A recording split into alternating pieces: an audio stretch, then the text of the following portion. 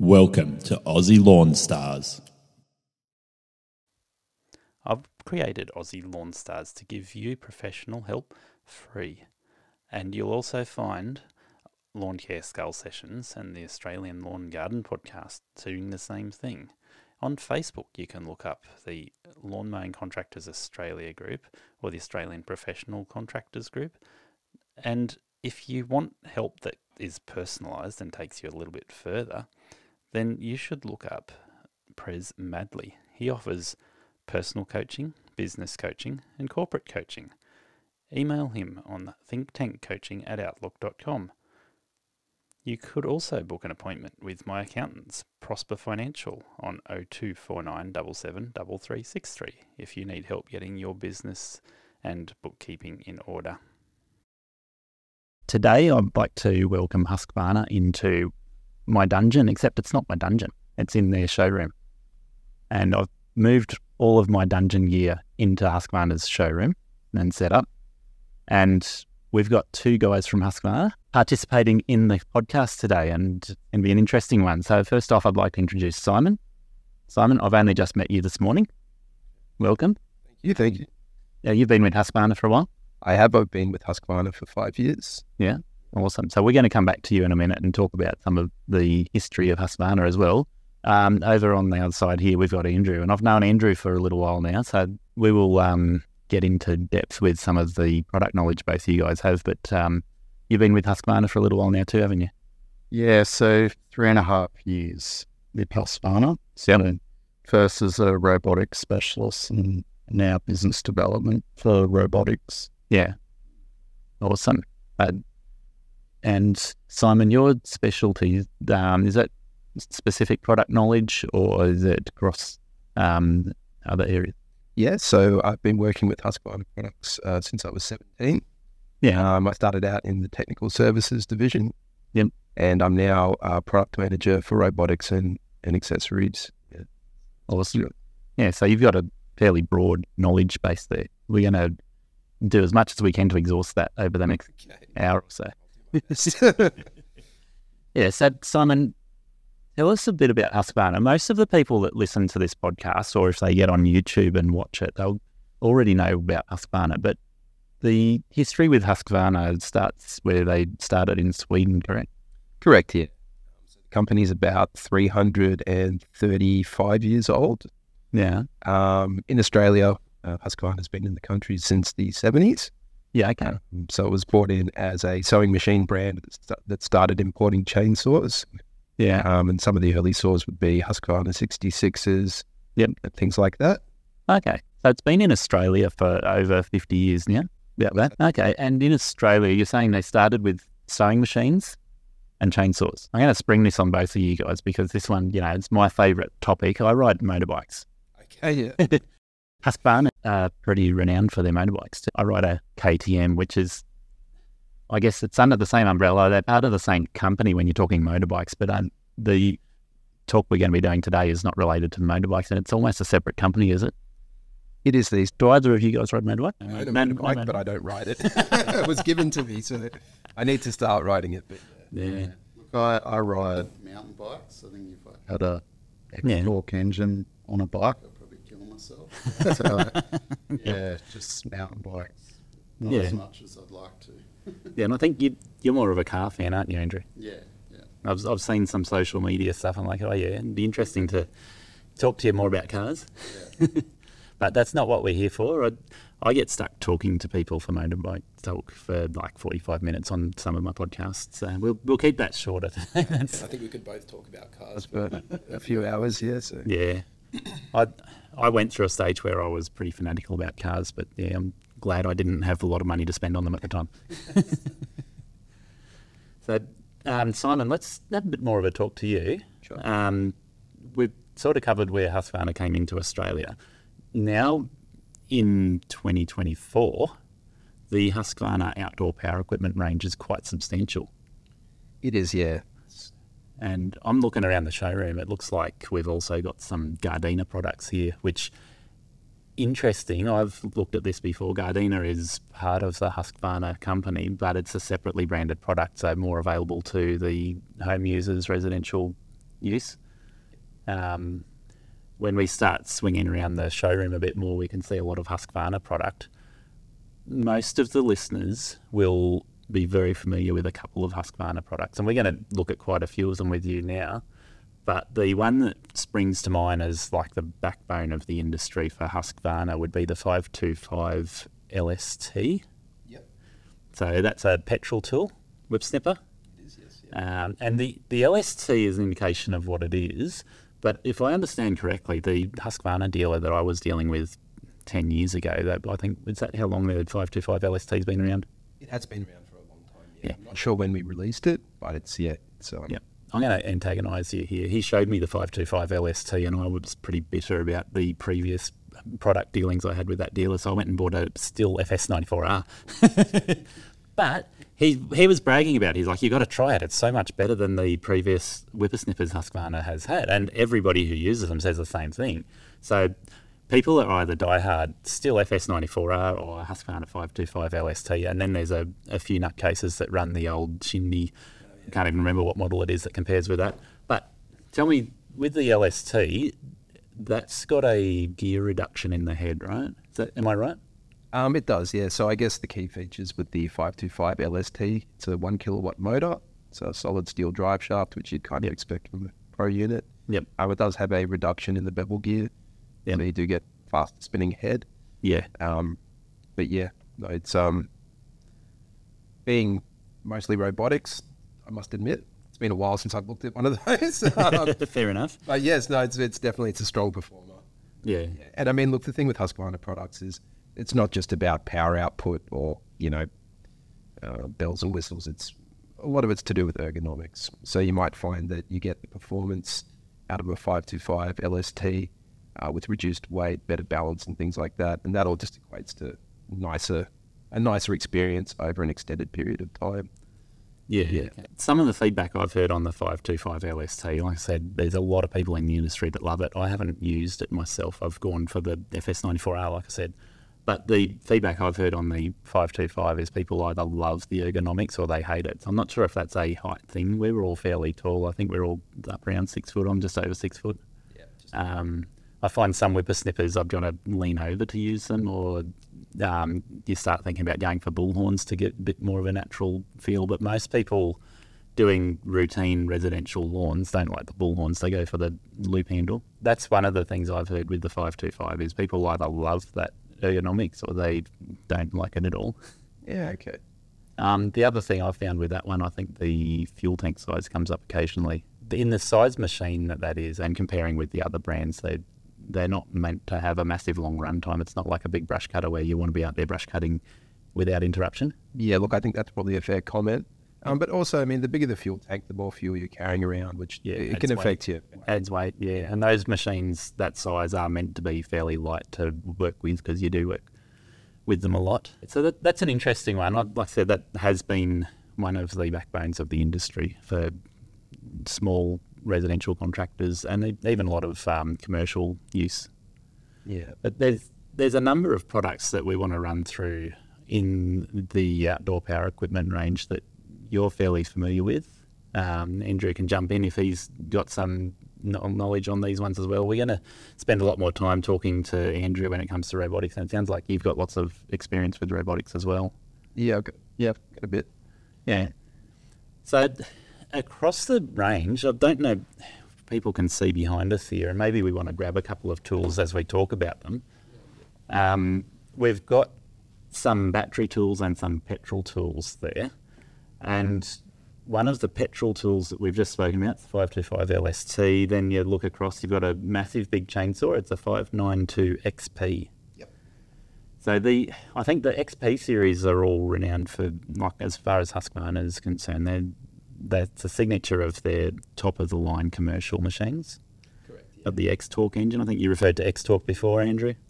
So what size is that machine? I think it's almost competing with a Stihl 88 in terms of size. I think you've got one bigger than that one. We do, yeah. So we've got a saw above this called the 3120. Yeah. That saw's been in production since, I believe, 1988.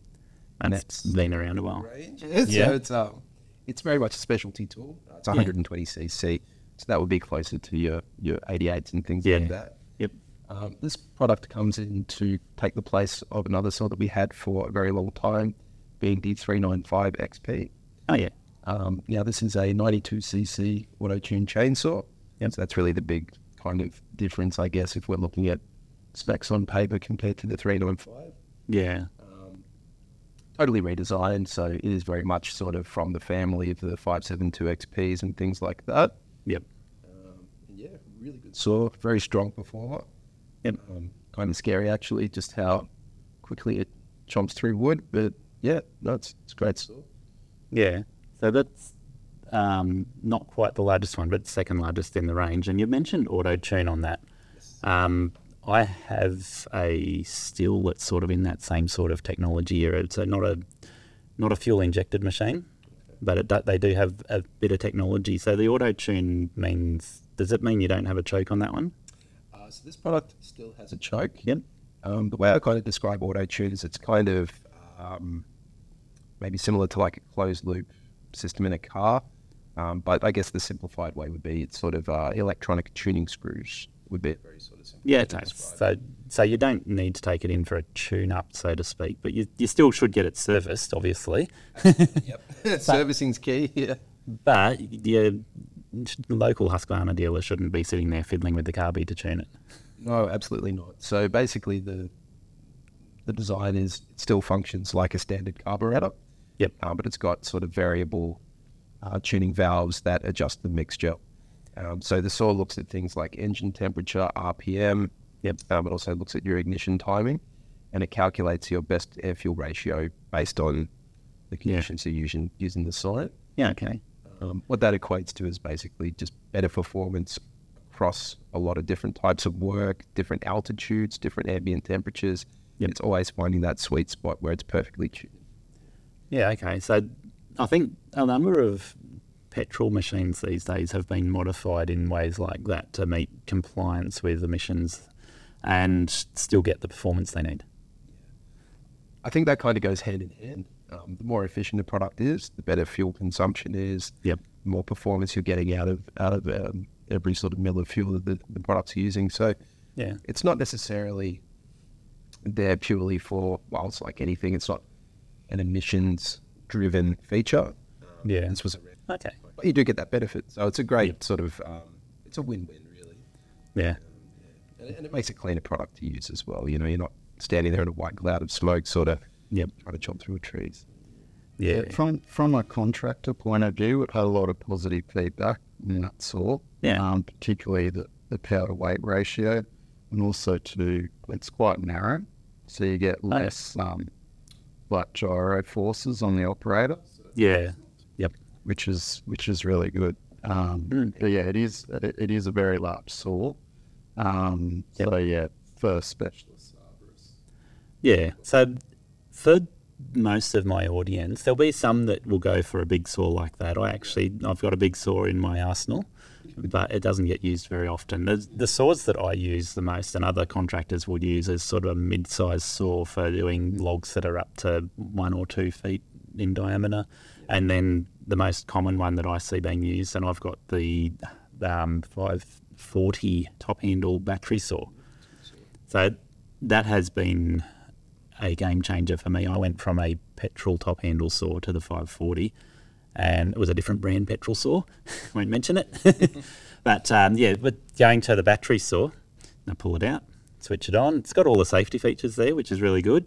And the fact that the chain isn't moving until you actually pull the trigger, it makes it safer than a petrol saw. I've had one person that I've spoken to in the last 2 years which said that actually makes them feel unsafe because it's so easy and confidence inspiring that they feel like it's just easier to end up doing something dangerous. But overall, I say that's a massive benefit in safety going to a battery saw. And the 540, comparing to similar petrol saws, and I think you've got a 540 that is a petrol, right? We do, yeah. So power output comparison between the two, would you say it's pretty similar? They're very close, Yeah. And that's something that we try to do with all of our battery products. We try to make sure the performance is as close as it can be to its sort of petrol counterparts, if it has one. Yeah, fair enough. So it's about 40 cc's of performance in a battery product. Yep. And I've noticed with Husqvarna, your product range is measured in things like that. So the 5 Series product range is where we're speaking to most of the lawn contractors. Not a lot of them will buy the 3 Series or the 1 Series machines. And then with the 5 Series, like the whippersnipper I've talked about endlessly because I've used them for the last 5 years is the 520. Yes. And that is comparable to a 20cc whippersnipper. I get complaints from other people there, like it feels a little bit underpowered. And I'm like, okay, you're comparing it to a 25cc petrol machine probably. Whereas the 20cc comparison, I'm going to say it's got enough power for everyday routine maintenance on lawns that are kept tidy. And it gives you a massive runtime. So most people will be sitting there going, yeah, I don't want to go to battery because I'm going to get a half-hour runtime on a battery. That 520 ILX, the first one of those I bought wasn't actually a 520. It was the earlier battery model range, but still basically the same machine. And with the BLI 300 battery and that, I could get over 2 hours runtime. Yeah. There's no other whippersnipper that's battery powered I've found that gets that sort of runtime on and is powerful enough to do that maintenance work. Yeah. Look, that's the general feedback we get as well. We have released some more powerful battery line trimmers as well based off that. So there's the 525 ILK, which is that's fairly new. Yep. So that's jumped about 20% in power. Yeah. And there's also a dedicated line trimmer, the 525 IRX, which is sounds right. just a straight sharp. Yeah. Which gives operators more power as well. Yeah. So that we design those more powerful tools based on a lot of feedback we had from contractors. Now, I'm not familiar with the runtime on those ones, but I'm guessing it's going to sacrifice a little bit of runtime in order to get that extra power. But I'm told, I did an interview a couple of weeks ago with Darren from Batmo in Victoria. I think you guys both know him. Yeah. And he was saying that the runtimes have improved with the newer models, so that the 525 with the 300 battery and it's still going to do a fairly impressive runtime. For sure. Yeah. I think from memory, I think he said it was around 45 minutes plus. Yeah, so runtimes are very interesting. Yes. Thing to talk about because it's also dependent on application. Yeah. And also, how you're using the tool. So, for example, a lot of the machines have an economy mode. Yep. So if you're only knocking down light grass or on a property the contractor's maintaining a lot, it's not going to go through a battery as quick as something that's, not being used as frequent on a lawn. Yep. Or the grass is really, knee height, it's going to chew up a lot more. Yep. A lot more of the battery capacity. Yeah. The other big thing that's not spoken about a lot is the actual diameter of the line. Yeah. So that's actually really important for a battery tool. So we would recommend, say, around that 2.4 mil. Yep. So once you go over that, it can actually, cause the performance to drop. Yes. I've spoken on this numerous occasions, and the Lawn Mowing Contractors Australia group on Facebook, this topic comes up all the time. What's the best whippersnipper line to use? And because I'm using the 520 quite a lot, and I compare that to the Ego STX 4500, which I also have in my arsenal, even though they're not the same in terms of power or use, they're what I've got. So I talk about both of those. And the 520 is recommended to use 2 mil line. And so I've got a lot of 2 mil line, and I've found that the Husqvarna branded Whisper Twist line in the 520 is the smoothest, less vibrations than any of the other 2 mil lines that I've used, which means with that particular product, getting that 2 hour runtime, getting really good performance out of it, and cutting really crisp edges with 2 mil cord as well. Yeah. So that's something most contractors just can't stand, the idea of going down to 2 mil cord. Where if you go up to the 525 IRX, I believe, that's where you're saying the 2.4 mil cord is good in that one. Yeah. So you can have large cord. Obviously, you've got a more powerful motor, but obviously the thicker the cord gets, the more energy the tool's got to use to actually keep it tuning. Yeah. So that makes a lot of sense, and a lot of contractors are going to need to get their head around that with battery tools. your runtime and your power efficiency are going to be best matched when you actually stick to the recommendations from the manufacturer. And that goes to a favourite topic of contractors that remove the whippersnipper guard. Oh, yes, okay. Yeah. It's a no-no. Yes, it is a no-no, right? And a lot of contractors have had this argument over time. It's, who's it hurting? It's not hurting anybody. There's no insurance or no government regulations that stipulate you have to have the guard on, so what does it matter? And I believe with battery tools, it actually makes a lot more difference than with petrol tools in terms of the load it puts on the motor. There's the obvious things, right, like safety. If you're working on a commercial site and you're filling out SWIMS documents, it says in there you've got to have the guards on your machines. If you don't have the guards on your machines, sorry, you don't meet the requirements for a commercial site. But a lot of people working on residential sites, they'll just pull them off anyway. I would say in the lawn contractor community, most whippersnippers, particularly petrol, don't have the guards on. And it's only more recently when the discussion about motors dying from being overloaded with battery ones that people are starting to go, oh, okay, maybe I should leave it on. Yeah, well, something we didn't mention too about the 520i was the fact that it's reversible. Yes. So one of the things I often see is contractors posting About smash windows. Yeah. So, you can reverse, so you're throwing the material away from a window. Yep. So I actually Use a 520 at home. Yeah. I basically will throw the material away from a window. Yes. When I bought the original version of the 520, that was one of the features that got me over the line, was the fact that you could change the direction. If you're cutting into a corner, you can cut into a corner better from one direction than another. And small hack on this one, most contractors are used to the contractor style machines that run anti-clockwise, whereas the 520 standard direction is clockwise, not anti-clockwise. So I run mine in reverse all the time. I feed the head accordingly so that it will bump feed naturally when it's running in reverse. And that way, the majority of the time, I'm running it in a direction that's the same as any other tool I would use. And then I switch directions. Like you say, if you're trying to avoid throwing rocks at cars or windows, those sorts of things.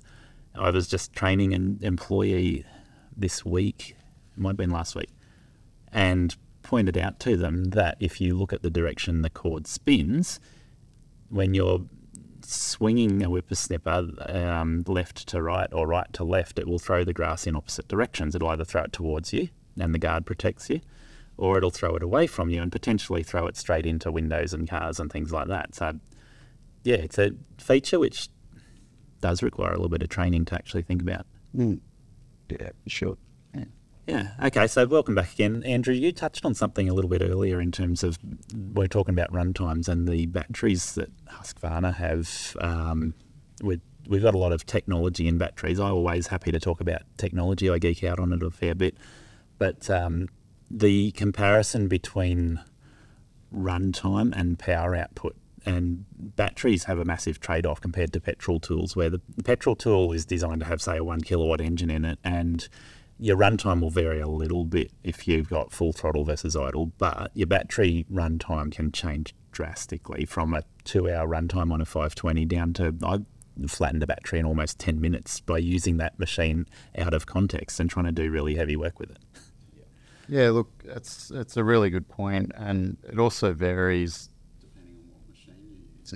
So yeah, a lot of contractors jump in a battery with yes, yeah, that's the gateway drug for battery. Yes, yeah, because you get really long runtime, and obviously you're not holding the trigger down the whole time. Yeah. So a lot of contractors tell me they get all day out of a 5 amp hour battery. Yeah. So, which is really good feedback. Yep. But then, yeah, on the flip side, if they're using it in a blower and they're doing really heavy work, you can drain a battery really quickly. Yes. Yeah, now I've had a couple of Husqvarna battery blowers and loves them. They do go through the battery a lot quicker than hedge trimmer, so that's across the board. Yep. But I've found with contractors, when they go to a battery-powered hedge trimmer, the blower is the next favourite tool, even though it's got a really low runtime by comparison. Yeah. So I know hedge trimming with a battery hedger, and Husqvarna has been my biggest experience there. I've got extensive experience with Ego as well, but the Husqvarna with a 9.4 amp, so the BLI 300, Yep. I think trigger time is somewhere around 5 hours, and most people are not on the trigger all day. So there you go. You sort of get up to a full day run time with that particular setup, and I've used the short pole hedger for that. Done a lot of topiary work, a lot of balls and a lot of straight hedges, and yeah, you can just go with those machines. Going back to the whippersnippers, the dedicated whippersnippers, I noticed we've talked a lot about the 520. But the 525 that is fairly new on the market at the moment is very similar to the 325 that's been out on the market for almost 2 years now. I think it has been 2 years. Yep. So they're very comparable to each other, the 325 and the 525, but they're completely different to the 520. And one of those things was the position of the motor. Yes, correct. 520's got the motor down on the cutting head, whereas the other ones have the motor up on the handle, behind the handle. Yep. Going across those, you start moving into more powerful options as well if you're going in brush cutting, and people often don't want to go battery when they're brush cutting because of their run times. But you've got a full range of brush cutting options with battery power. Yeah, look, there's a couple of reasons we've put the motor at the end of the tool. Yep. Because particularly some of the contractors tell us it's better to have more weight. Yes. And you're using it vertically up the top. Yep. And some of the people don't like the weight down the bottom. So Yeah. that's probably the main reason they've done it. Obviously, having the weight or the motor at the bottom of the tool actually increases efficiency. Yes. So you get longer run time. But Yep. yeah, not everyone likes that design. So we're catering for both. Yeah. Probably the main difference with the 525 ILK to the 325, which a lot of contractors use, it's mainly water ingress protection. Yeah. And overall sort of build quality. Yeah. So it's really sort of geared towards people that are going to be using it for multiple hours each day. I see a lot of those tools attached to the outside of a trailer on an equipment defender rack or something to that effect, and they're out in the weather 24/7. So the 525 is going to do a better job. The IP rating, I think the initial IP ratings are different because you've got two numbers, right? So one number is talking about dust ingress, one's talking about water ingress. Am I off the charts, or am I right?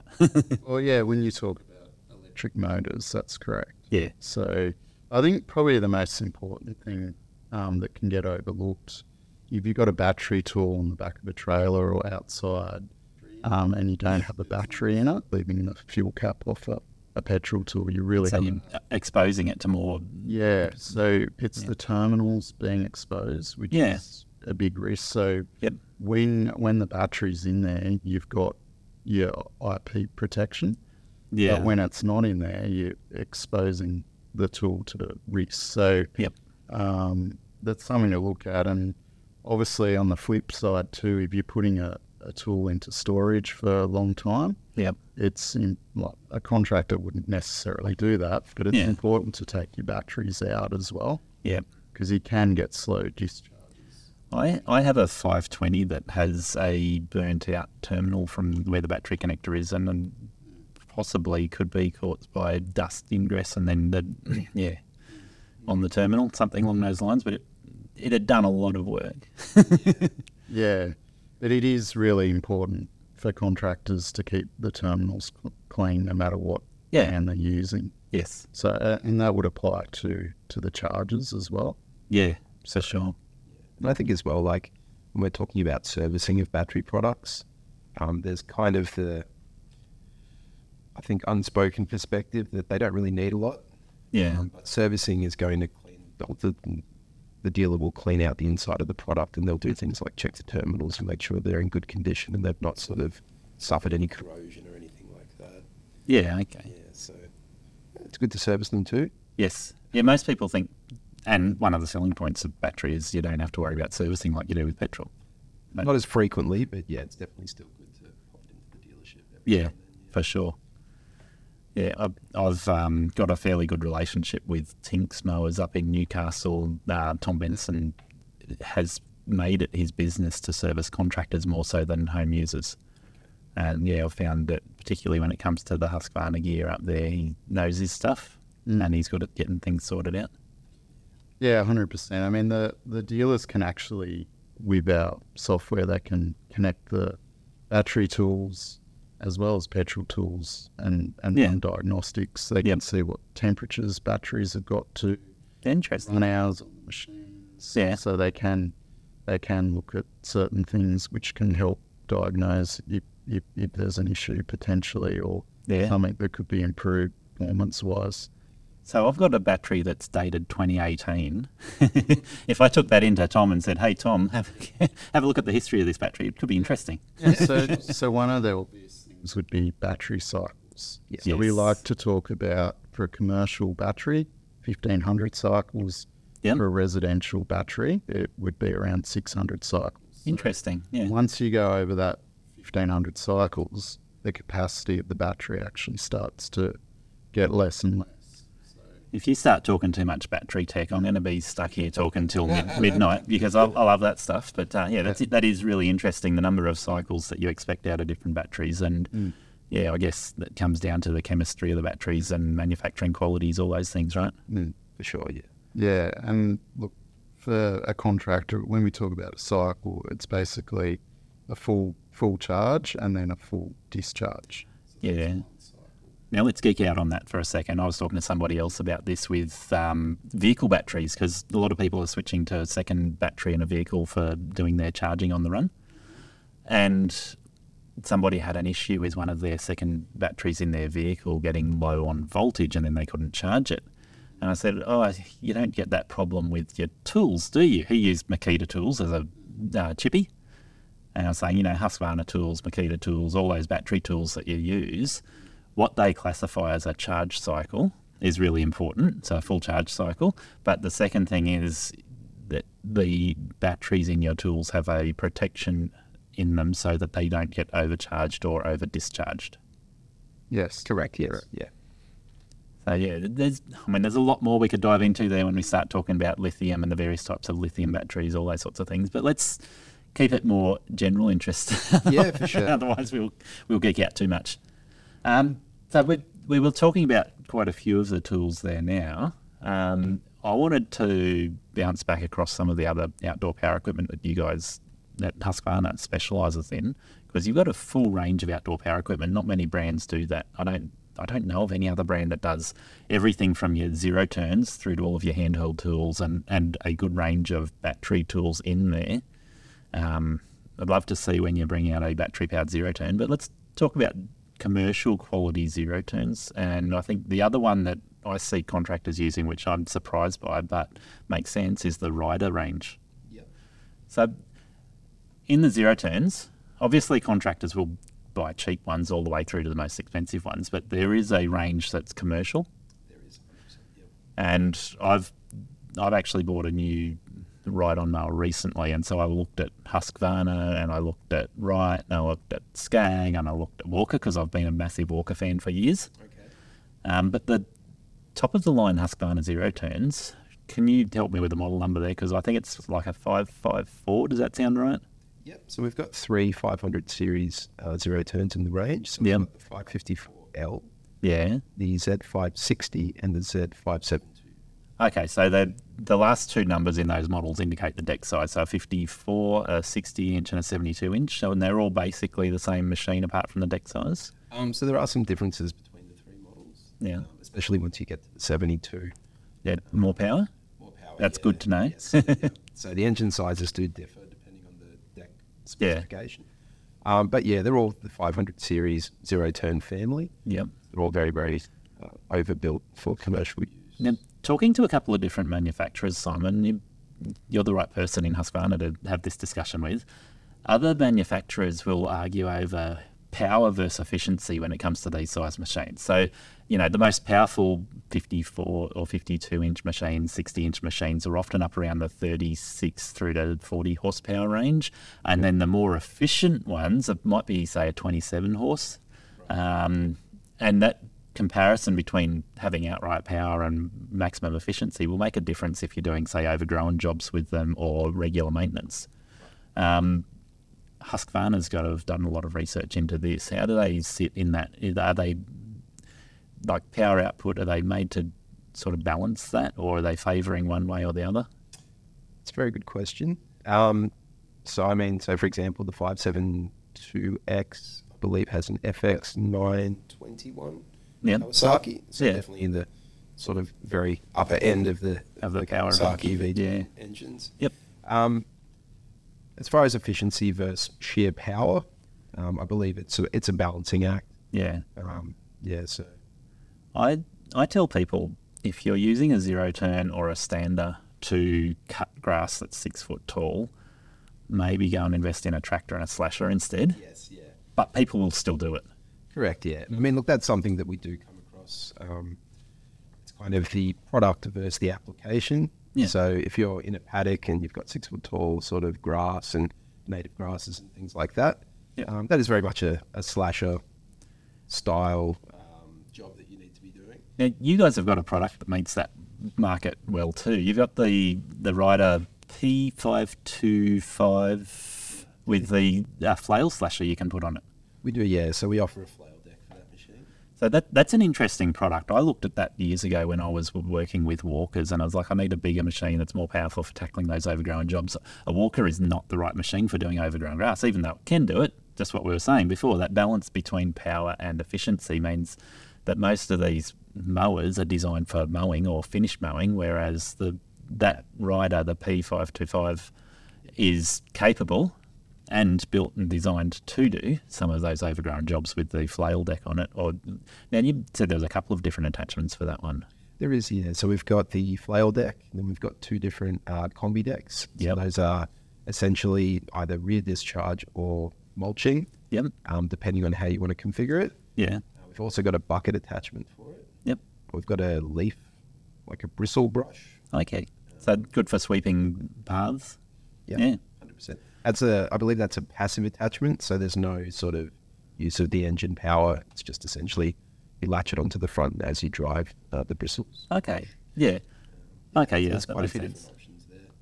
Now, with the multi-decks on that, and compared to your zero turns, in the commercial range, most mowers run a fabricated deck because it's a lot stronger than a pressed deck. But I think your multi-decks on the Riders are a pressed deck. They are a pressed deck. And there's only one other manufacturer I know that makes commercial quality pressed decks, that being John Deere, which they're legendary for having their, I think it's a 7-iron they call it. Oh, yes. So pressed decks. And I love a good pressed deck. It gets me going. Yeah. I mean, look, the airflow is way better. Yeah. Pressed deck. It's just, by design. So I can imagine jumping on one of your Riders that's got a pressed deck. The quality of cut when you're mulching is going to be a lot better than what you'll get with some other commercial machines. For sure, yeah. I mean, look, the press deck on the P525DX and the P524, they are very much a commercial style press deck, so they're very, very thick steel. Yeah. So it's not sort of, you kind of get some of the benefits of a fabricated deck in a press deck. Yep. Fabricated decks are very much sort of focused at rougher conditions. They're a lot more robust because of the way that they're constructed. They're made to take a beating, and most contractors love to give them a beating. Yes, indeed. Yes, yeah, most. Yeah. But I notice, and we won't spend too much time on this, I want to get over to Andrew and both of you, I guess, talking about automowers in a minute. But the difference between pressed metal decks and fabricated decks also comes into play when you're talking about the difference between zero turns versus out front machines, and the Riders really are comparable to an out front machine where you're talking John Deere, Kubota and Iseki. They are all, and there's a couple of other brands, but they're all focused on out front machines. So the Rider series really gets some of the advantages of an out front machine in terms of the deck floats across the land, follows the slopes better than a zero turn will. Correct, yeah. I mean, there's a lot of benefits to having the deck out the front of the operator. Yeah. Most of them are visibility, so you can see exactly what you're mowing. Yep. Maneuverability, so, you can kind of steer the front deck around and get under things like benches and under trees because you're not having to get the whole product under there. You can get the deck under there. Yep. So, and I mean, with riders, I know, like, for example, you said the John Deere, I believe they're like a rear steer, so they're maybe closer to like a forklift. I think the Kubota is too. The Iseki might be as well. Okay. So the P525DX is an articulated mower, so Yeah. there isn't actually any steering input into the wheels. Yeah. What you're doing is you're turning the center of the machine, so the machine pivots as you steer. Yep. It takes a little bit, sort of, 5 minutes, 10 minutes to kind of get a feel for how it behaves. Yeah. But it is very intuitive. Are they all-wheel drive as well? They're all-wheel drive. Yeah. A lot of our front machines are all-wheel drive, and gives you the benefit of working on slopes, more traction. Yeah, that's an interesting product range. A lot of contractors won't ever touch a out front machine, but they meet a really good market in terms of what they do. And the contractors I've seen that use the Husqvarna Rider series, they swear by them. Yes, I was going to say it's very similar to the automower. Yeah. A lot of contractors will be comfortable with zero turns and things like that. Yep. And they try, an out the front mower, and they're, at the beginning maybe they're thinking, the zero turn was really good. Yeah. But after a couple of weeks of using it, they won't go back. Yeah. Well, I told you guys before we hit record that I wouldn't push you for new product information, so I'm going to spring this one on you. Talking specifically about zero turns, riders, and the standards that Husqvarna have brought into Australia. I believe that at the moment the standards are no longer being offered in Australia. It's not totally true. So we still have some in stock. Yeah, okay. So the V548 and the 554. So what I'm pushing for is there a new model coming out soon? That's a good question. Good spot to watch and see what might come along. I've recently started using standards, and that's why I'm interested in that space, because going back to what we're talking about, the difference between a zero turn and a rider, you get different advantages, and then you get different advantages going to a stander as well. So the stander market gets the advantage that you've got a lot of visibility because you're up taller, and also a bit of extra advantage with being able to move your weight around quickly on a stander. For sure. I looked closely at the current Husqvarna standards because I like the design they've come up with in terms of where they position the motor, how the hydraulics come off the motor, and where they sit. Those various different features have been an interesting design by comparison to other standard options. And I think the only other brand that stands out there with where they place things is Right, which is what I've been using recently. Interesting features. So it's a space to watch. Hopefully I'll see something there. Yes, yeah. Do you find there's improved ergonomics with a stander compared to sitting? So I've used Walker extensively, which is comparable to an out-front machine. I've used a lot of zero turns, and now I've got experience on the standards. And I'm going to say that it comes down to things like, do you have a sore back? Getting old, like Andrew, you're probably similar. No, actually, you're younger than me. I'm the oldest person in the room. I've got some back pain. I've also got some knee pain. So if I sit down on a zero turn or an out front machine, after about 3 hours of the same thing, I'm going to get a little bit sore and stiff in the back.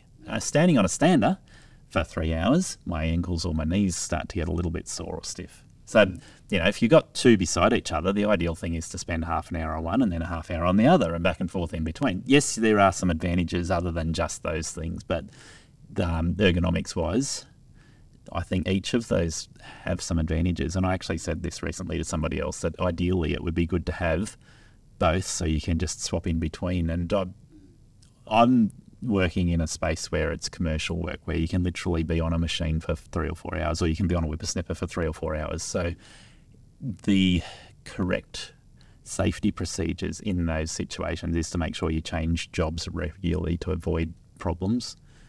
Does that answer your question, Andrew? Yeah, I guess where I'm coming from, I think there are benefits to standing as opposed to being sitting on your blessed assurance too long. So obviously you're going to take some of the shock through your knees. Yes.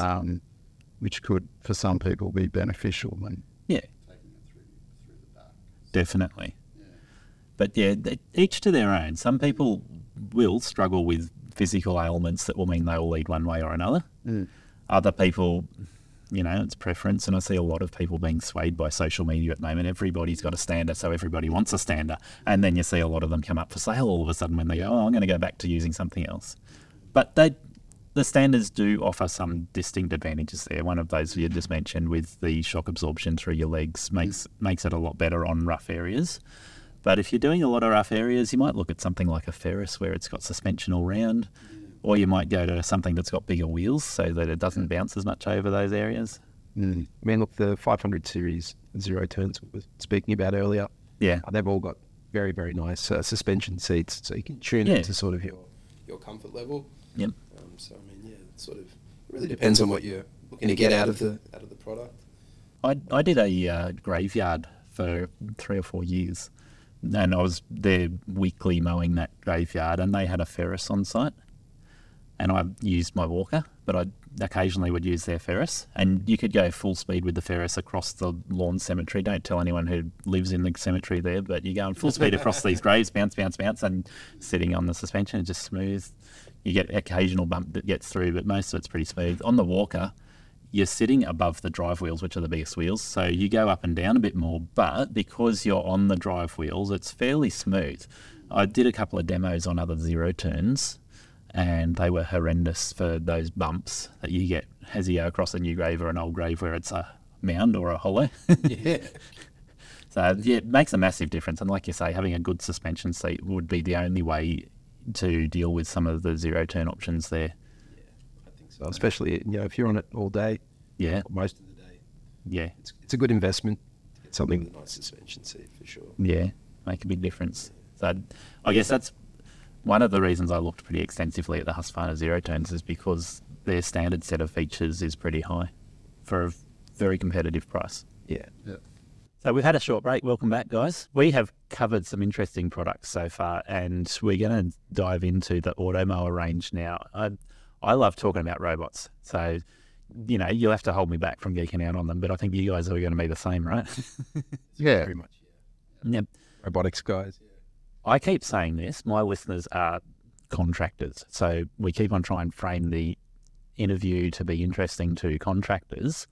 And this is going to be a little bit more challenging with the automower range, but there are a number of contractors that message me about robots from time to time, either some that are using them, like the interview I did 2 weeks ago with Darren from Batmo, or other people who are going, what do you reckon about this property? You reckon we could do a robot on this? So we're going to try and encourage more people to think about using robots in their commercial sites and residential properties they look after by talking about this. Husqvarna have the biggest or best product range in robotic mowers, and there are other robots that I like outside of the Husqvarna range. I won't try and cause you guys to sweat too much talking about all the other brands, but we can mention some. It's not taboo to mention them. We just try not to get too competitive. Look, from my perspective, it's actually a good thing. More brands coming into the market and increases the awareness. Yes. We've been designing or manufacturing robots since 1995, so it's actually a good thing, competition. But we've obviously got technology they don't have, and they've got some we don't have, so it's a lot of it comes down to the application, as well as to what's going to be more suitable. So for sure, we probably touch on that as well. Well, I want to touch on a couple of different things here, and one of the comparisons I've talked about in previous podcast episodes is that if you look at a different brand of product for robotic mowers, and we could mention some names, it won't hurt if we do mention some names, but I'm not going to throw them under the bus right now, so let's just go brand X as a robot that is cheap and good value. We could speculate over whether they are poor quality and they're not going to last long, but either which way, for any of those brands or products available from other brands, Husqvarna likely has a product that is comparable in the product range. So I find myself saying, okay, if you look at, say, the new Husqvarna Aspire, that meets the same market as a number of other brands that are comparable in price or maybe slightly cheaper than the Aspire. I'm constantly telling people, if you want to buy a robot and you can go, all right, there's a product for $1,000, brand X. There's a Husqvarna for, correct me on the price, I think it's 1,300 and $13.99. Spend an extra $400 over brand X, and you've got product that is comparable in terms of its capacity and design qualities, but it's got the brand Husqvarna backing it.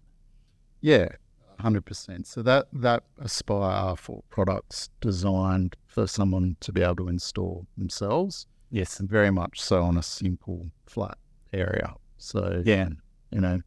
Small capacity up to 600 square meters. Yeah.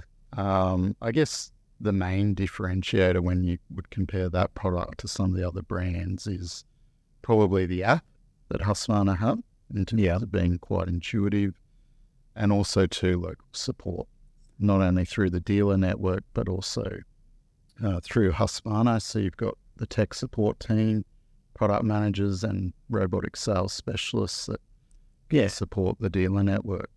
Yeah. Now, my first interview with Husqvarna is dating back 2 years and probably about 4 weeks. Okay. Did it with Phil Esterman, and I released it, I think, around Christmas time 2 years ago. So that's why I'm saying, but yeah, maybe 6 weeks. But that's why I remember, because it was very close on Christmas when I released the episode.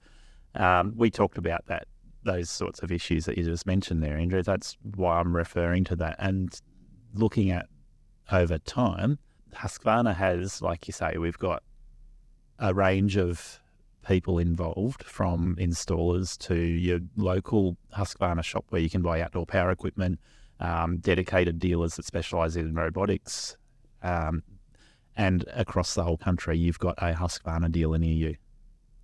Yep. So I've looked at several different brands of robots. I've played with several different brands of robots, and some of them are quite good. And in some cases, don't kill me for saying this, I might recommend another brand other than Husqvarna for one reason or another. But Husqvarna do have a product that meets every market need for robotics. The automowers do. And there's some new ones that have come out recently. I know we talked about the Aspire already. That's a pretty recent one on the market. Last time I looked, the automower range was going from the 305s through to the 535s. And the 430 and the 450 are probably two of the more well-known ones in that range. Yeah. So now we've got a much larger range. Can either of you jump in and answer this? The product range covers different needs. So let's look at what those are, break it up into a couple of different categories, if that's all right. Sure. Yeah, so I guess if you break up the types of properties, we often talk about homeowners and landowners. Yeah. So we've got products designed for small blocks. Yes. And let's face it, a lot of blocks in metropolitan areas are getting smaller and smaller. Yeah. So a lot of those small products like Aspire, 305s, 310s, 405s even, they're designed for those really, really small blocks. And then you've got larger products like the 430X, 450X. Yes. Which, can mow up to an acre property. Yeah. So I've had a pretty close interaction with a 430X, and it's certainly, I think that one goes up to about 3/4 of an acre. The 450 goes over an acre at its maximum capacity. And they're very versatile machines, those, compared to other brands in that space. Those machines offer features that I think are not found in competitors. Yeah, look, 100%. They're probably, if you look at those products, our heroes in the range. Yeah. They're very reliable. They come with all the bells and whistles, and we get really good feedback from customers. The 430 and the 450 are eventually going to be replaced. Yeah. So we've got a new nearer range. Yeah. That's come in. So the difference between the 430X, 450X and the new Neras that come out, there's massive update in terms of the software and the engineering behind them. But I think the interesting thing for me is the add-on with the EPOS now. Yeah, 100%. I think when you look at the newer range, what's interesting compared to other products that use RTK technology or wireless products, you can actually install the Nero machine as a wired machine or as an EPOS. There's a lot of advantages in that, isn't there? Yeah, look, 100%.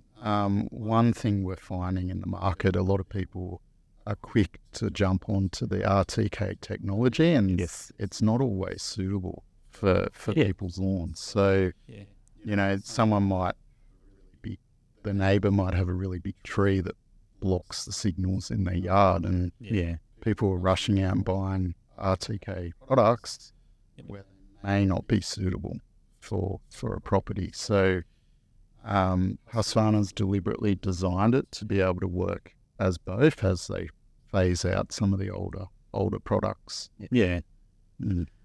Okay. So the advantages there, and I've played with both wired systems and wireless robotic systems. The wired systems typically are promoted as being a more secure system because it's got a hard barrier in the edge of the property where the area that's being mowed, if the robot gets to that physical barrier, it has a lot of safeties built in place so that it won't go further. Whereas with an RTK-based robot, it's relying on that position being located by GPS.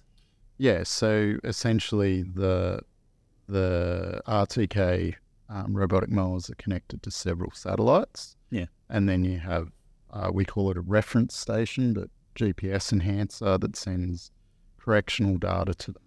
So, you can have things like a solar storm that could potentially block satellites. So, whereas the wired mowers that we have, if you look at the 430 and the 450X, they are GPS assisted, so they're connected to satellites, but they don't solely rely on it. Yep. So for a lot of applications, that is the best technology. Yeah. But in the future, as it improves, that might swing around the other way. So with RTK GPS, lots of fancy acronyms there. Real-time kinematics. Yeah, excellent. I was going to try and regurgitate that, but I won't. I'll leave that for the experts. I like to give people the dumb version. So if you can imagine a triangle, you can measure very accurately from a triangle. If you've got 2 reference points and then a robot, and for the arguments of GPS, you don't just have 2 reference points. You've got like 16 GPS satellites running around in the sky at any one point in time. So that should improve the accuracy. But because those satellites are, what are they, like 10,000 kilometres away? Your reference station is more like up to 500 metres away from the robot. So it helps to increase that accuracy by an extra triangle in the mix, so it's close by the robot. It does. Yeah, and we can actually install more than one reference station. I like that. Yeah, as a repeater. So basically, as you install, so the further the mower gets away from the charging station, you can introduce more reference stations around corners and things like that. Now, I'm going to warn users on this. If you've got a robot that can do 5,000 square metres, which I think the 450X is in that range, and you go, okay, it's going to do one area that's very neat and uniform, 5,000 square metres is easy for it to manage. But if you're going to say, all right, I've got 2 acres and I want to do a total of 5,000 square metres, but it's a patch here and a patch there and a patch there. Yes, you can have a couple of reference stations or several reference stations to cover those areas. That robot's going to operate at its most efficient when it's doing one area. And then as you spread it across those multiple areas, it's got to spend a lot of time driving in between areas, and it's less efficient on small areas than it is on one big area. So there's a lot of factors that come into understanding this, and you really are best off talking to a robot specialist to work out if that's a suitable option for you. Yeah, look, that's a really good point you've raised there. The actual capacity of the mower depends on a lot of factors. Yeah. So if you've got a big open rectangle, the mower's going to be easily able to cover maximum capacity. Yes. If you've got a really complex lawn with lots of curves and lots of islands and areas that it can't go, particularly if its capacity can drop. So if it's ultra complex, capacity could actually drop to 50%. Yeah. So when we're specifying robotic mowers in a property, we like to over-specify the mower. Yep. And if you look at grass growth conditions at the moment, they're extreme. Yep. So you always want to have that redundancy built into a machine to catch up. Yes. So I think it's really important to talk about that. Yeah, I think 5,000 square meters is absolutely kind of like Andrew was saying, a nice big rectangle, or flat. I've heard it referred to as a circle is actually the best, perfect option for a robot that's doing one big area. Yeah. Particularly on random cut. Yes, exactly, yeah. And it also varies depending on what grass you're cutting as well. So we all know IQ is just going crazy. And it doesn't grow uniformly, whereas buffalo is very uniform. Yeah, but it's interesting. Kaiku is actually really easy to cut for a robotic mower compared to, say, Zoysius and varieties of Pooch. Yep. That raises another point. I'm sorry, but we're all geeking out on this stuff. But if you start cutting different types of grass, you find robots actually work at their most efficient when they're cutting grass reasonably short. So I think with Husqvarna, you set this, I believe it's between 25 millimeters and about 80 millimeters in height options. Is that depending on the product, Yeah. So between 60 and 20. So I see people regularly going for the middle range there, around the 40 millimeter mark, maybe 50 millimeters, and I keep on telling them it'll look better and it'll work better if you cut down around 25 to 35 millimeters. Yeah. Oh, look, 100%. And you're almost training the grass not to grow upright as much, and it becomes thicker. So now, people who are been trained on golf courses will appreciate that. If you cut grass short, you've got to cut it daily. If you're out there cutting a golf green, you cut it daily. If you miss a day, then you're actually adversely affecting the turf on the green. And so a robot mower really works best when it's in the same area. A lot of contractors will go, oh, why don't I buy a couple of robot mowers and put them in my trailer and take it around, and it can mow this property on Monday and that one on Tuesday. And it's like, no, the best quality you get from a robot mower is when it's in one area cutting 7 days a week. Yes. And particularly if you're cutting short, then it does train that grass, like you're saying, like a golf course or a golf green. And the lawns I have seen that are cut routinely by robot mowers, I like the random cut because you look at it and it just looks perfect all the time. Whereas when you start going to some of the options with RTK mowers that cut systematically, people like the stripes. I prefer the random cut. Yeah. I think the efficiency goes way up with our 500 series EPOS machine. Cutting in systematic. Yes. But I mean, look, the random mowing protocol is the go-to on all the domestic machines. Yep. And it does a great job. Yeah. It really does.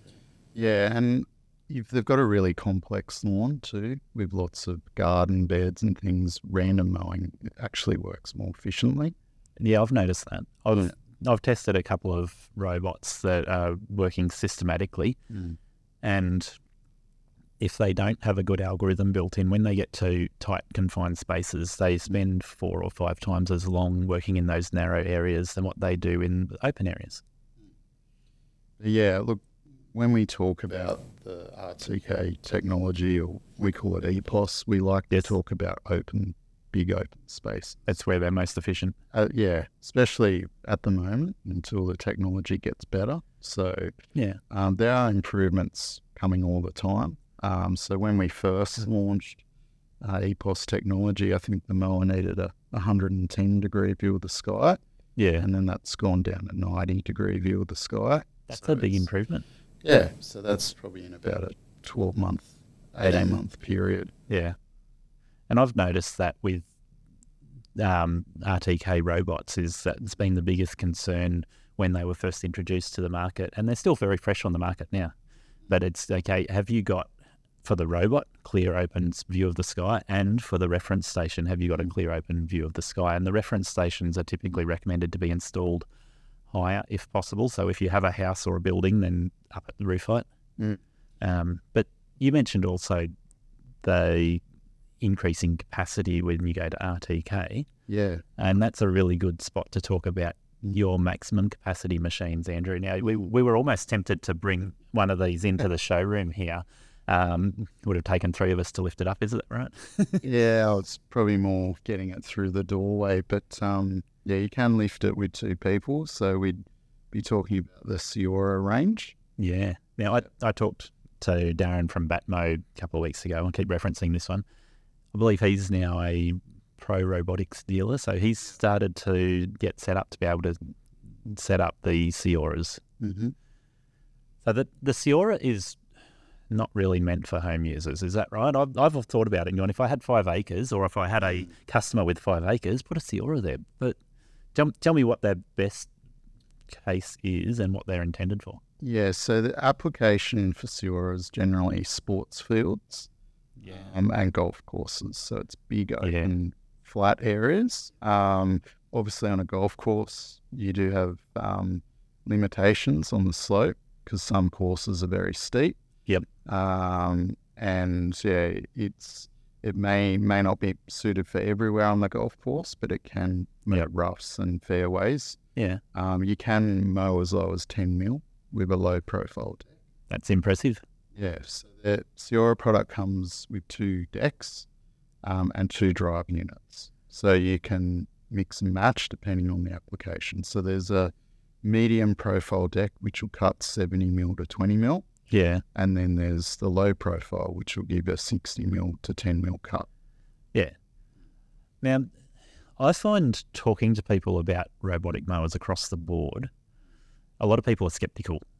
Yep. But I've done a demo on a robot with several people. I started with friends and sort of worked through a few different properties. If I put a robot on a property as a demo unit, after one day, they go, oh, that's terrible. Yeah. After a week, they're going, oh, that does a really good job. I'm quite impressed. And after about 3 weeks, I was like, hey, you know what? How do you enjoy your demo? I'm going to take the robot away. They just about cry. So coming back to the Ciora with this point, if you're putting a Ciora on a sports field and you're trying to help a customer get over the line understanding this, the best thing to do is a demo because they can see how it works and if it's improving their turf quality, which I'm going to say 90% of the time they should see an improvement in turf quality unless they've got like 10 greenkeepers working on a sports field. Look, 100%. It's a really good point you raise. We often put smaller residential robotic mowers in and after a week they're not happy and then after 2 to 3 weeks they actually ring up apologising. Yeah. They see how good a quality finish it does. Yep. Ciora, you actually get results a lot faster because it's a much larger machine. It's got 3 cutting motors on it. Yes. It's cutting systematically, so you're getting results a lot quicker. Yeah. So you do get the results with that machine a lot faster. Yeah. We are getting inquiries for residential properties because there are properties around, as we know. But yeah, generally it's more suited for those large open areas. Yeah. Yeah, so the Ciora, you said it cuts systematically. Can it be set to do random cut as well? No, so predominantly it's designed to mow in patterns. Yes. So you can do parallel mowing, and you can go north, south, southeast. You can even change it to go on different angles, or you can set it to cross mow, so it'll actually alternate automatically on which way it mows. Now I've Googled and YouTubed Cioras looking to see areas where they are being used to see if the turf looks really good quality. I'm still struggling at the moment to find enough applications where they're being used. The product has been around overseas for at least 2 years and got really good traction overseas. Yep. We started probably mid last year doing demos and trials. And we're starting to sell through. So there are quite a number of dealers that have signed up. Yeah. And we're still working out what the best applications are. But generally, as we mentioned before, the big open, less complex areas, you're going to get better results. Yeah. Particularly for that larger product. Yeah. You may find an application too, you'd have to sell a couple of products. So you might sell a Ciora for the large, less complex areas, and then you might sell a smaller AM550 EPOS machine for areas that might be complex or steeper. Yeah. So on a golf course, the solution might be a number of different products will be needed. Yes. So one of the things with the Sura we haven't mentioned is the actual capacity that they have. And I know that this varies, like we said, with all of robotic mowers, it varies according to what you're asking it to do. But when I first saw the advertising for Sura, they were talking about, I think, 3 different levels of cut quality, and the capacity changes according to that. So if you want a really high-end cut, and you said it can go down to 10 millimetres, you're going to be reducing the total area in order to get the better quality cut at that low height so that it's mowing more regularly. Oh, 100%. Yeah. So what's the range in area that we're talking about? We talk about, so I mentioned there's 2 different drive units, 544 and the 546. So the 544's designed in the best case scenario to open rectangle to cut up to 1,350 square metres per hour. Yep. And then the 546 cuts up to 1,800 square metres an hour. Now, Yeah. they're actually physically size-wise exactly the same. Yeah. It's just one covers the ground quicker Yeah. to get the extra capacity. Now, if the area is really complex, the capacity might halve potentially. Yeah. So we'd have to look, I guess, back at your question about cut quality. So that's going to depend on the application. Yeah. So you might have a really high-end sports field that is essentially cut every day. Yeah. If we have a 546, which could have a capacity up to 75,000 square metres, Yeah. the capacity on that could drop to 20 to 25,000 square metres. Yeah. And that's because you're having to cut the area, Yep. a lot more regularly. So we talk square metres mostly, but if you convert that to acres, I think you're talking about 5 or 6 acres when it's doing more complex areas, and up to 75,000 square metres is going to be up around 25 acres. So am I heading in the right direction? More? 30 acres? It's a big, It's a tough conversion. it's a big area anyway. Yeah, I think it's about 17 acres, up to 17 acres. Okay. But, yeah, look, most applications, you're not going to be cutting the lawn more than twice a week.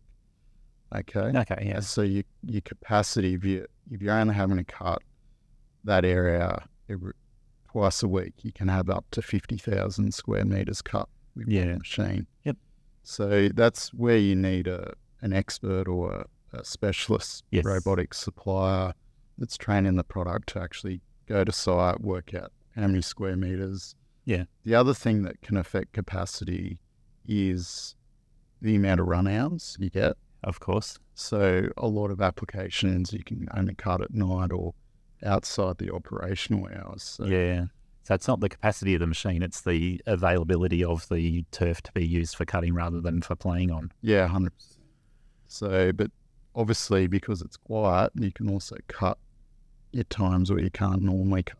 Which is interesting for places where you have a lot of people. I'm thinking schools where you could cut in between lunch breaks where they're using it all the time, and classes where it might not be getting used. Yeah. Or sports fields and golf courses have some similarities in terms of you've got 3 different types of turf that you'll be cutting in terms of rough, fairways and greens, and the frequency of cut's going to vary hugely on those 3 surfaces. Yeah, 100%. So the sports fields, I think, range from your hobbyist sports field where you might have some volunteers working on it through to, remind me of the names of them. So say if you're going to Queensland, you got the sports field where they hold concerts as well as all the big events. And the amount of work they put into cutting those sports fields is completely different to the one next door that maybe gets used occasionally or might have a local sports team doing some practice on it. Yeah, that's a really good point. And the quality of cut can vary, say, even between different schools. So you might have a high-end school that has a higher expectation on what the sports field should look like compared to a school where that's not the focus. I've talked to a couple of people about potential for sports field applications with robotic mowers, and the biggest hurdle that I see is we've got volunteers. Why would we want to spend money on that? And I've pitched back to them and said, well, have a think about it. If you've got volunteers, you've probably still got a $30,000 mower sitting there. And those volunteers are probably not experts at looking after and maintaining that mower. And then you go through to the other end where you've got the really high-end sports fields. So the cost of the mower, the cost of the maintenance, and the return in terms of your turf quality that will improve with a robot. Yeah. I think there's a good case there, but it seems like there's a big barrier there with some of those, particularly the sports fields where you got volunteers. Yeah. A perceived barrier that they have. Yeah, look, it's going to vary depending on the client. One of the big benefits is obviously you got a much larger reduction in carbon footprint on a robotic mower. So a lot of schools are actually under a lot of pressure to reduce emissions. So it's not just about, the time to mow. Some of the feedback we are getting is in that particular application at a school, it is hard to find people to mow because people are busy and I mean, if you look at the weather at the moment, it's all over the shop. Yeah. It's pouring and the next it's hot and humid. Yep. So it is often hard to find people who get the time to mow as regularly as you'd like. Yeah. So that's when a robotic mower comes into its own, and obviously too, it's a lot quieter as well. Yeah, for sure. So there's a lot of reasons why people could consider a robotic mower, but a lot of those sports fields that are lower, not the very high end ones, they really see a massive hurdle with the financial side of it, or I've got volunteers. Which, like you say. I guess if you're comparing the cut quality on a robotic mower to someone that's got, say, an average ride-on, like maybe a zero turn, you do get a much higher cut quality because you're cutting with such a fine blade. Yes. So yeah, it's an interesting one. If someone's got a really high-end sports field, they're going to be cutting with ride-on cylinder mowers, which can be very expensive machines. Yeah, I believe upwards of $70,000. Some of them up around $150,000. I see this come up on the contractors' pages in Australia from time to time, where a lawn contractor that might be doing residential acreage and commercial jobs will occasionally do a sports field just because it hasn't been touched because the weather's so terrible that their normal volunteers don't get to it, and then the contractor will go, yeah, I feel sorry for them, I'll go and cut it. And they're cutting it with a zero turn that might even have blunt blades on it or whatever the case is. It's still a massive improvement from a foot high grass to back to where it should be. But when contractors are looking in on sports fields, they're often competing with dedicated teams or volunteers that look after a sport field, and the difference in knowledge with people who do it regularly versus people who don't do it is huge. So a lot of the time, people looking at sports fields may have good understanding of what the requirements are, or they may not. And I guess that's where, for Husqvarna, having a specialist, you call them a pro dealer, that understands those environments is the best person to look at how to work with that. Yeah, look, 100%. It's really interesting. I mean, a lot of the contractors I know, and some of them are friends, have actually told me they've come back from leave, and it's just an absolute shit fight at the moment, because a job that used to take them an hour is taking 3 to 4 because of how much grass growth there's been else that's been away. This comes up with robotic mowers as a specialty because when you're cutting with a zero turn or a push mower as a contractor, you're used to going, all right, I might be cutting fortnightly, I might be cutting 3 inches of grass off when I turn up at a fortnight. Whereas when you're talking robotics and you're talking sports fields, you're talking about cutting daily or twice a week or 3 times a week sort of thing, and you're measuring it in how many millimetres of growth you have a day.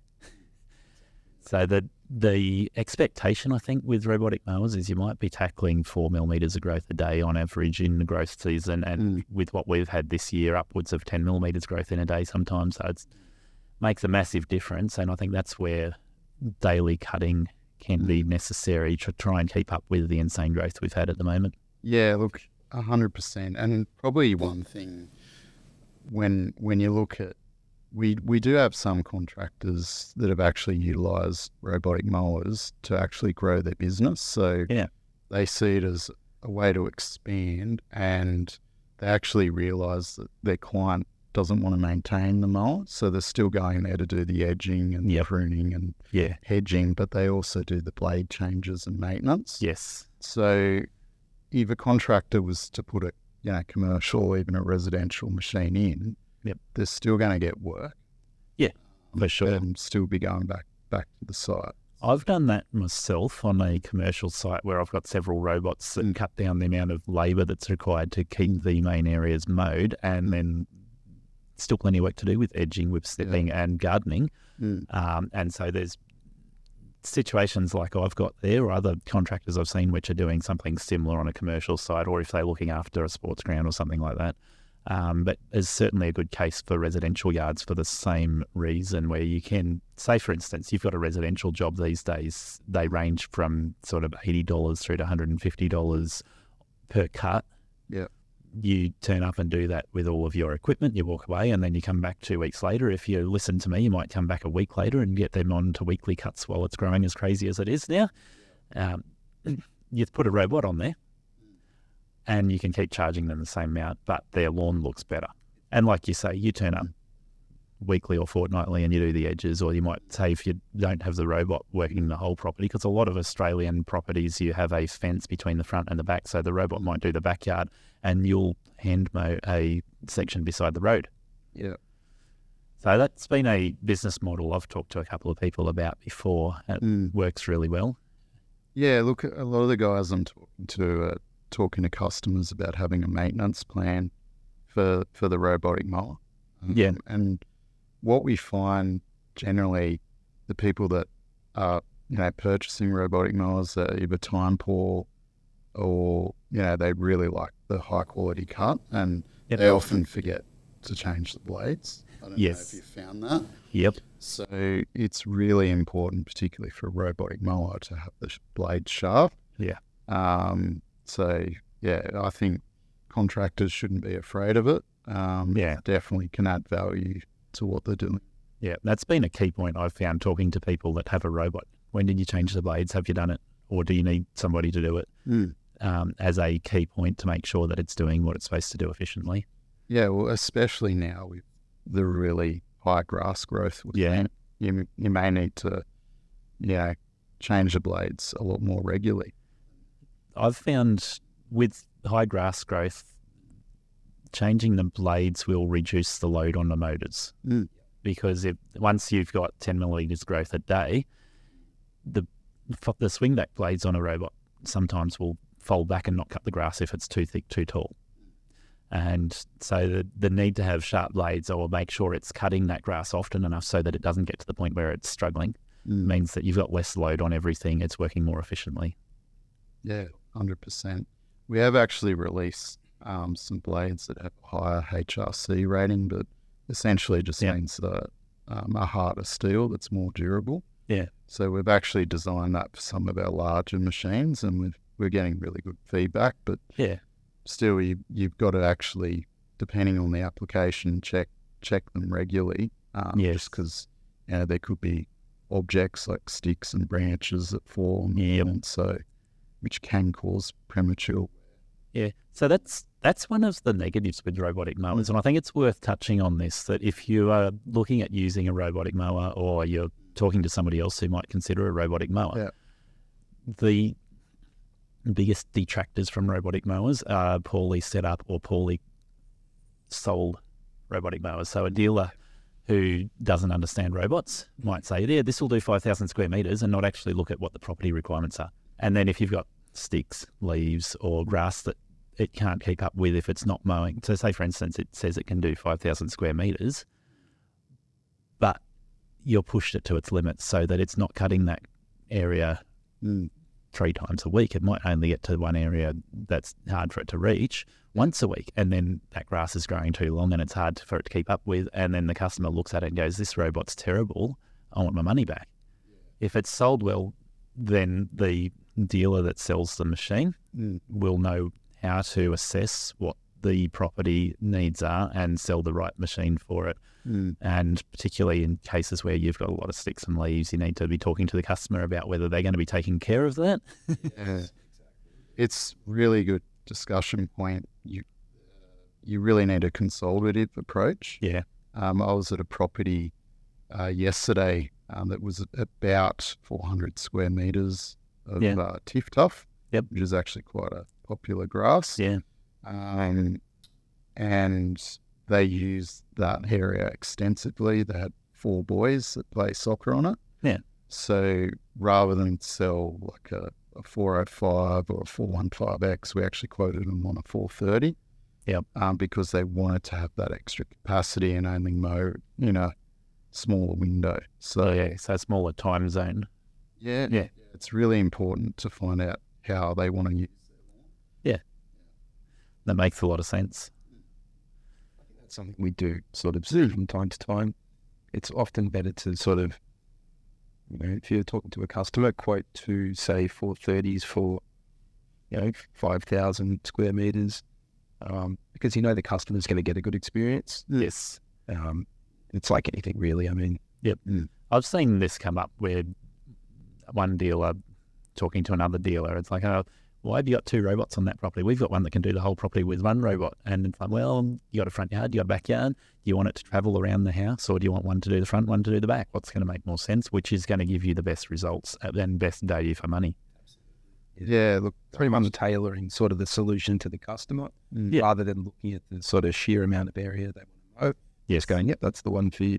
It's very much sort of, it's a personal thing, you really want to make sure that they're going to get a good experience out of the product. And sometimes that means that they need 2 mowers.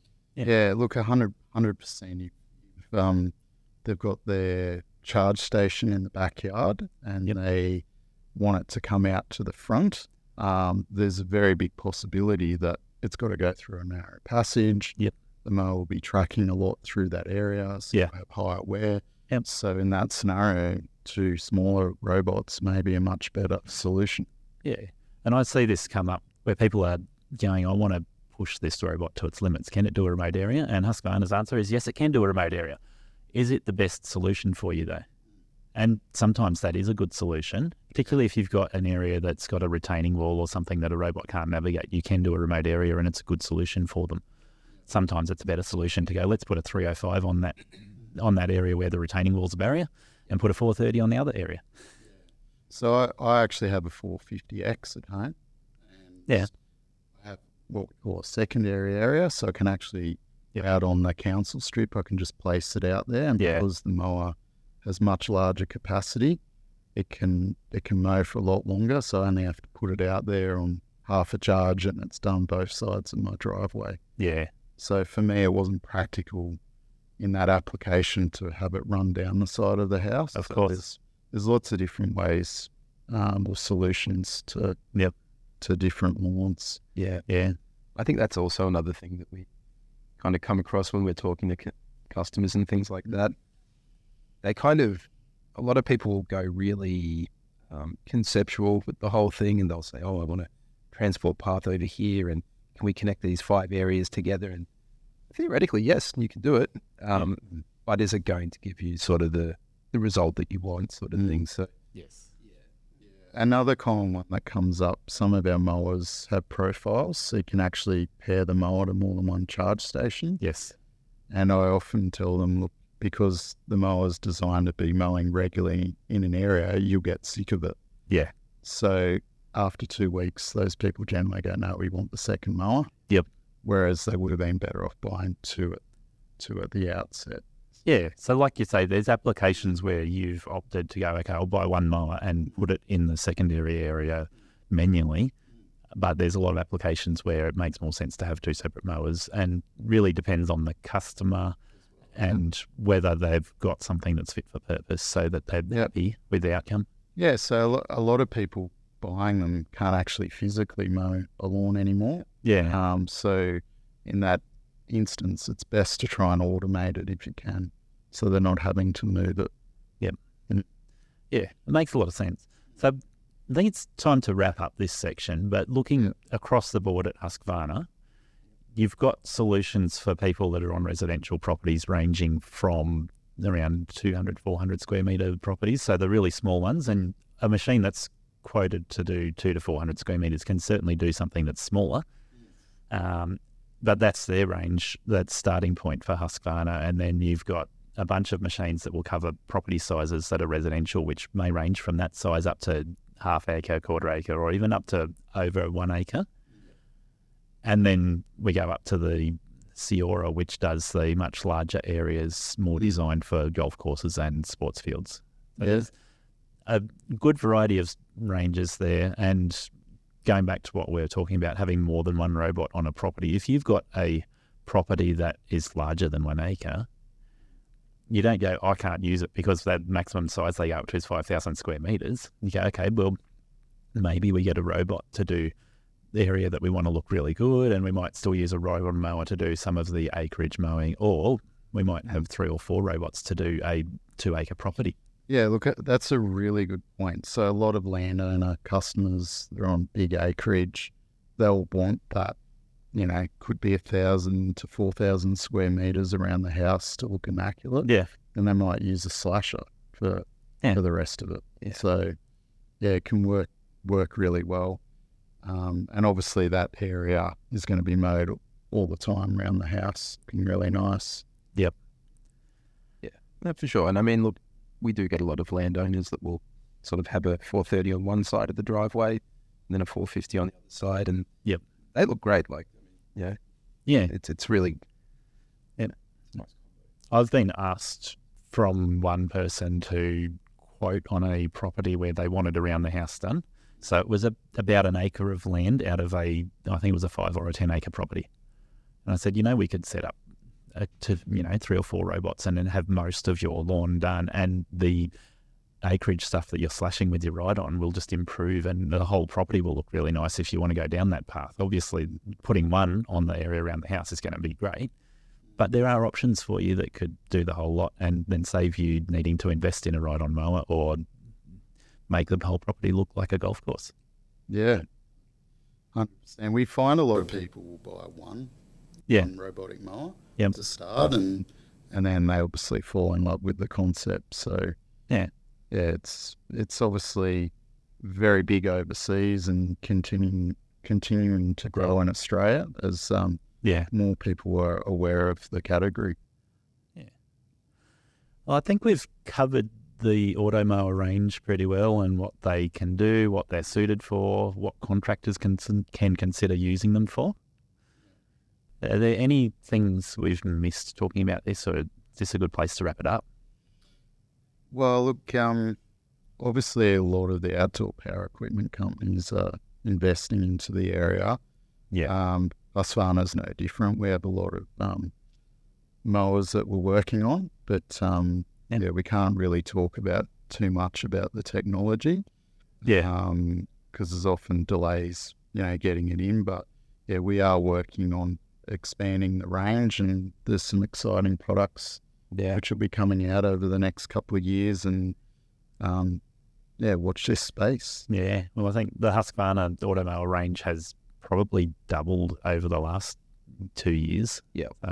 Can't wait to see what else is coming. Yeah, and thanks for your time, Gary. It was really interesting having a chat about the industry and robotic mowers. Yeah, no, it's great. Appreciate your time too. Thank you very much. Did you know that Wright has several different mowers to suit different size properties and different types of work? They range from the cute 32 all the way up to the big 72-inch standard that Kyle loves. Well, all the Wright mowers are built to be used commercially, and they have some great design features to make sure they save your business time and money season after season. Wright have carefully selected each engine to ensure it is very capable, yet fuel efficient for the work it's designed to do every day, all day. One of the features that got me over the line with Wright is the AeroCore deck. It's one of the best deck designs in Australia currently, clearing huge amounts of grass when side discharging, while still great for catching, and it mulches well with a variety of blades.